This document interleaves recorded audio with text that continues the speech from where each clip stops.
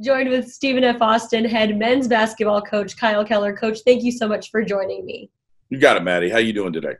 I'm doing great. Before we get underway talking about this upcoming season, let's reflect back on last year.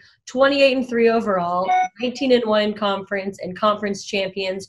What are you most proud of what your team was able to accomplish last year?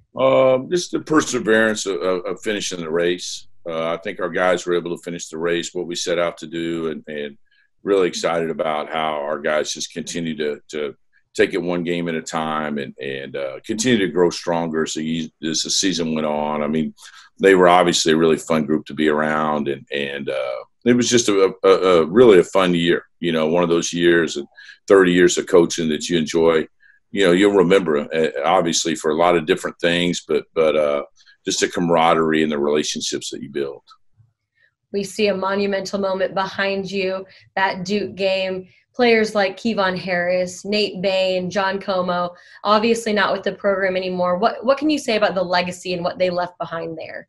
Well, they created their own. I mean, every senior team they're known for their year, and those three guys, you know, even though there's three of them, they were very singular, and they built a wall around each other, and you could not divide those three up, and they led our team from start to finish, and they had great passion for each other, and they totally played for Stephen F. Austin. And I think hopefully, you know, in their leadership, they showed the other guys that we brought back, you know, how to lead a program. And I think that's really something that hopefully our guys have learned from the past. I think we all learn from history, right? And if you don't, you're pretty ignorant. But, you know, I think it's important to learn what not to do.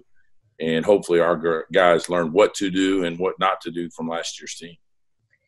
Kevon Harris, Nate Bain, John Como, great leaders on and off the court. Who has stepped up in their place going into this upcoming season? Well, it's, you know, the pandemic has changed everything. It's changed our team a lot. You know, I think we've got some good seniors.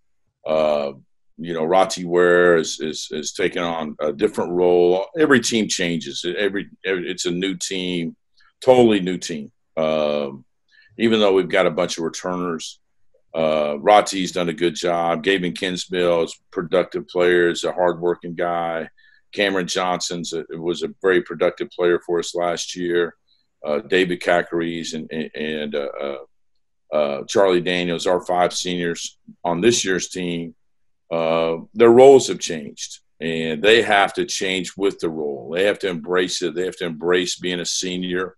Their name is on this team, and it's different. You know, they can't hide. They can't, you know, play behind those three seniors we had a year ago. And so it's a different deal for them. And they've done a good job as far as setting the tone, understand what the standards are.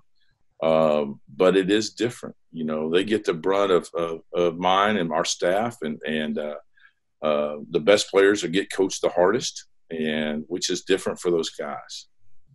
Your team last year led the Southland Conference in scoring offense. You mentioned a couple of those players, Cameron Johnson, Roti, Gavin. They come back this year, and they were three of your top four scorers. What type of confidence does that provide you, knowing that you have that production coming back? Well, you know, they know how to put the ball in the basket. You know, our team will be different this year. Their skill set's a little bit different than the guys that we lost a year ago. We'll play a little bit different. I am excited they do know how to put it in the basket. But I think that our identity of our program, I hope, has always been start on the other end of the court playing defense.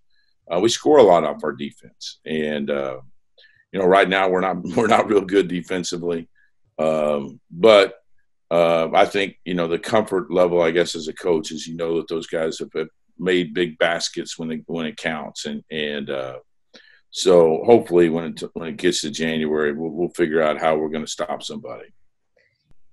Your team was picked as the preseason favorite going into this upcoming season. How, as a head coach, do you handle that? How do you approach that with the team? We've never talked about it.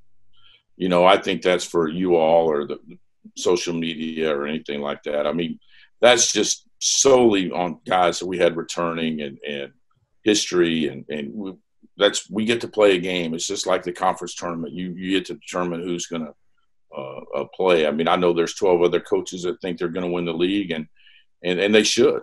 I mean, that's why we play the games. I mean, we never mentioned it at all. I mean, we set goals for ourselves just like everybody else, and they want to win. And our motivation is truly just to be our best every day. And that's what we're trying to do. And when we're through playing, we get evaluated on what the scoreboard is and what the records are, and we'll see where they are when we add them up.